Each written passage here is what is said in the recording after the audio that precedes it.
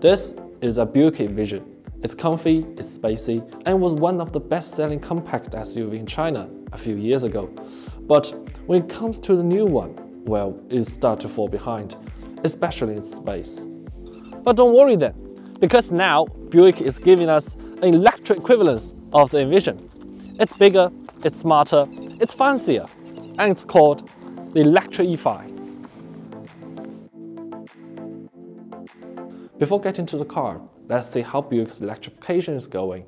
Back in 1996, GM, who owns Buick, became the first mainstream company that produced the world's first electric car, the EV1. But 27 years later, we can see that Buick is not doing that well in making EVs. This is the first new energy Buick in China, the Electra E5, which was obviously built from a Chevrolet Volt. It has an efficient hybrid system, a solid chassis, and a great vehicle dynamics, but due to a high price that didn't match the segment and a compromised headroom for lower drag, it did not sell well. And then there was the second one, the Electra E6, which was originated from the Sykes Rollway EI5, or the MG5 EV in England, and was bigger and much cheaper than the 5. But this time, it is the terrible dynamic and build quality that sent customers away. As for the latest one, the Electra 7, built from the Chevrolet Bolt, well, I can only say that when it was launched in China, it has almost all the shortcomings of the previous ones. So today, here in Guangde Automotive Touring Ground owned by SGM, I'm gonna test this SUV that shows all the resources and abilities Buick can have in electrification to see if GM can rekindle the success in 1996.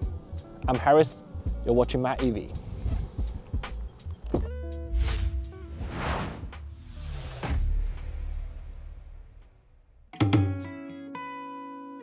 Nowadays, when you see an EV on the road, you can immediately tell that it's an EV by the look of it, because modern EVs have veered off from traditional ICE car look to display a futuristic impression. But this car isn't. It still has some kind of grille and without a fastback for lower drag. The overall appearance is pretty similar to the Envision Plus, a Chinese exclusive long wheelbase version. You can only realize that it's an EV by looking at some details. Apart from the fake grille, there's still a typical long wheelbase and a thick side skirt for the battery. Well, that's pretty much it. Maybe for most EV enthusiasts, this kind of design is not appealing enough. But for potential customers of Buick, this conservative yet dignified look might be a better choice. As Buick claimed that the design philosophy of the exterior is pure. Well, apart from this pretending grille, I think they did a great job. As for the interior, Buick described it as sophisticated simplicity. Just look at this curved 6K infotainment screen. It's gorgeous and really matches the whole vibe. According to the official description, its spec and actual performance can even compete with the latest iPad. Furthermore, the infotainment has the newest OS from GM, very similar to that of Cadillac Lyriq and Buick Century that we tested earlier. We didn't get to experience the specific functions, but the appearance, smoothness, and operating logic were all pretty satisfactory. But truth be told, for a screen too narrow and is obviously partially blocked by the wheel, it's a bit too wasted. Although it's a very smart and futuristic EV, it still remains loads of traditional physical buttons, switches, and knobs, which I'm very excited to hear about because they're very handy. For example, the adjustment for steering wheel and rearview mirror are in proper positions, not integrated to the screen. The window controls are still in conventional style, not in an upright position. And the aircon controls are on a different panel, which can be operated without looking. The only thing I had to get used to is the gear lever, because it's electric obviously, but it didn't go up and down straightly. You have to push towards you. Then you select your gear, well, like this. It's not a very smooth operation, but it kind of reminds me of that good old-fashioned way to change your gear. You can see this as the gear lever sticking to your steering column in an electric way. Additionally, there are two things that confused me. One is that since there are already many physical buttons, why not making the controls on the upper right corner of the screen into physical ones? It's so difficult to operate. The other one is that here on the most important and prominent part of the center console is a big knob, just for volume. I even thought it was a gear selector. If you can operate infotainment via this knob, well, like the BMW iDrive, that will be excellent.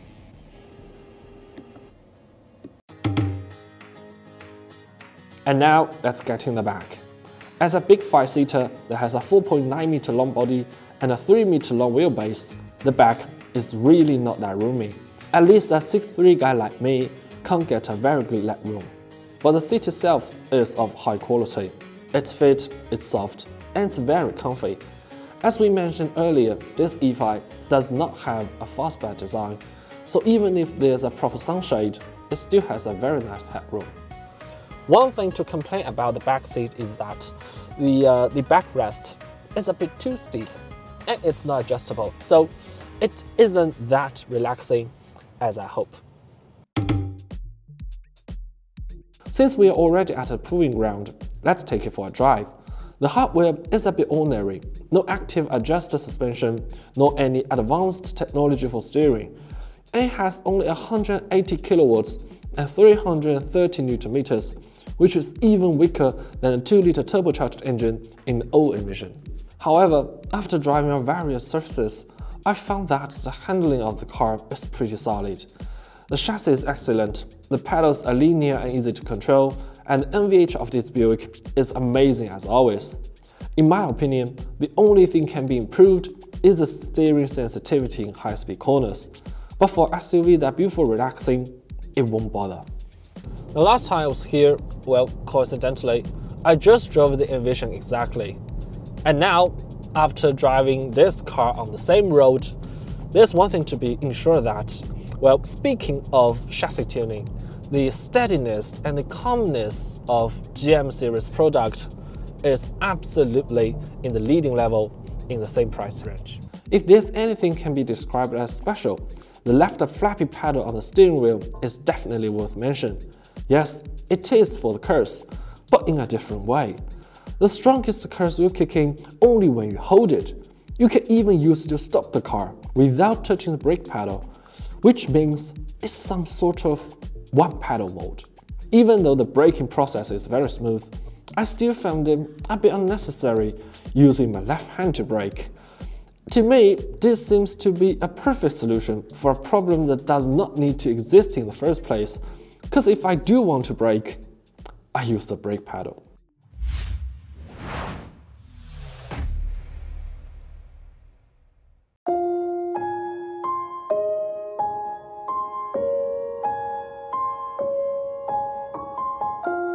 There's no doubt that the Electra E5 is an exceptional car in any way. It has a proper size, comfortable seats, sturdy chassis, and generous configurations. Although it looks like there's not many electric features, it still has the all-new virtual cockpit, Super Cruise driving assist, plus safety and high efficiency brought by the Ultium platform. In my opinion, it will be better than the Volkswagen ID.4. However, what lies ahead for this car is complicated. The good news is, judging from the market, it has a very bright future, as it aimed at the blank space between 200k and 300k RMB all-electric SUV in China. Except the mighty Tesla Model Y, the E5 only has some uncompetitive joint venture electric SUVs like ID.4 to compete with. The bad news is that this segment will become highly competitive in the next 2 years. Nearly all Chinese mainstream car makers have shown their attention to compete for this market. More importantly, NIO, Li Auto, and XPeng will all produce SUVs within this price range in the near future, so the window for this Buick is only about a year.